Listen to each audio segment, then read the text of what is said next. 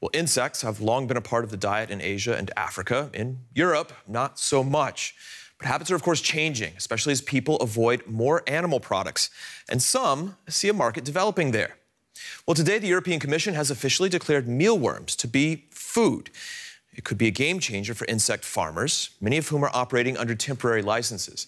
They're now hoping to grow their businesses and turn insects into another source of protein for Europeans, even if just a niche one. Our reporter Lars Halter visited one of Germany's largest insect farms and sent us this report. Schnürpflingen, a little town in southern Germany, not far from where the Danube River starts its long journey east. There's a small church and fields as far as the eye can see.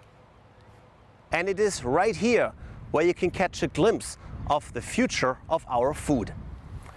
And these guys have nothing to do with it.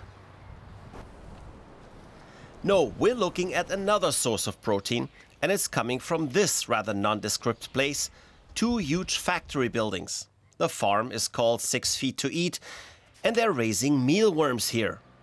These tiny insects, just over 2 centimeters long, could be key to feeding the planet. Insekten haben sehr viel Protein, bis zu 70%. Insects are rich in protein. Up to 70% of their entire mass is protein. In addition to that, they're also rich in healthy omega-3 fatty acids, like fish. Except with fish, you have a 2% share of omega-3 fatty acids. And some insects, especially the mealworm, have over 14%. That's 7 times as much. Literally millions of insects are being raised here. Mealworms, crickets, grasshoppers. Each breed with very particular needs, like steady temperatures of up to 40 degrees. The insects live for just 4 to 5 weeks before they make their way into a fridge, fall into a deep sleep that ends in a roasting oven. They're packaged and sent to stores, restaurants, or straight to consumers, who are currently paying premium for the product. But with the EU paving the way, the company hopes to produce cheaper soon.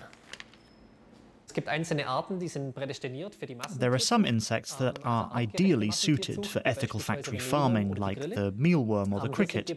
We're currently establishing some level of automation in our processes to get away from a lot of the manual labor that's currently needed. That's a way to cut costs, and it will help bring consumer prices down too. But what about all those people who can't stomach a bug on their salad or their pasta dish? Well, they can go to the Nürnberger. Kurt Heinlein is a baker in Nuremberg, and he has been specializing in interesting ingredients like spelt or insects. His insect bread contains 20% mealworm flour. It's pricey at over €8 for a small loaf. But customers have quickly taken an interest.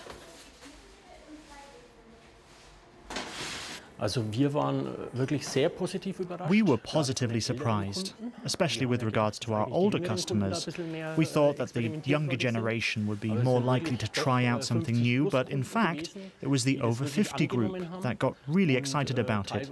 And many even tried the whole mealworms too. Reason enough for the baker to hope that his store stays busy and customers are enjoying more of his experiments.